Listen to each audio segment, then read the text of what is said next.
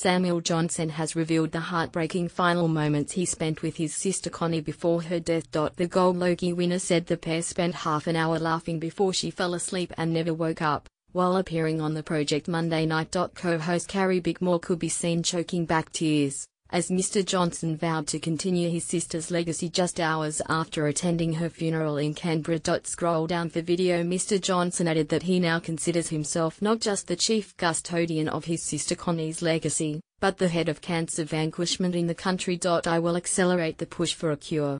I'm not going to stop, mate, he told the host. She was training her little brother to do her work when she was gone.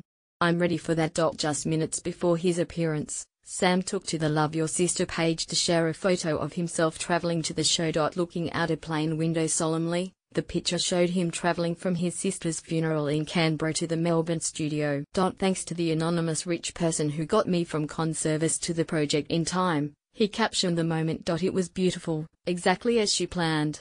Seems weird to apply the word perfect to a funeral, but you know, it was perfect, he later said on the show. The mother of two passed away on September 8 at the age of 40, after a prolonged battle with breast and liver cancer. After Connie's death, Sam confirmed the news with a heartfelt message to fans, informing them that his beloved sister went so richly, and with such grace. We lost Connie today.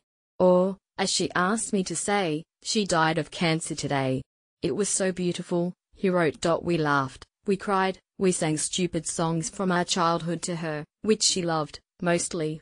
I read her so many village messages, which she relished. Trust me, she was genuinely cushioned by your love, till the end. After his sister was diagnosed, Mr. Johnson began vigorously campaigning to raise funds and awareness to beat cancer. The Gold Logie winning actor rode around Australia on a unicycle in 2013. Raising $1.6 million for breast cancer awareness and research. Following the record-breaking stunt, he promised to continue fundraising, with the hope of raising more than $10 million. This year he won a Gold Logie for his portrayal of Molly Meldrum, dedicating the statue to his sister who was watching at home, before retiring to focus on Love Your Sister's fundraising. Connie leaves behind her two sons Willoughby, 11 and Hamilton, who turns 10 on September 26. A public service for her will be held at St Paul's Cathedral in Melbourne on September 23.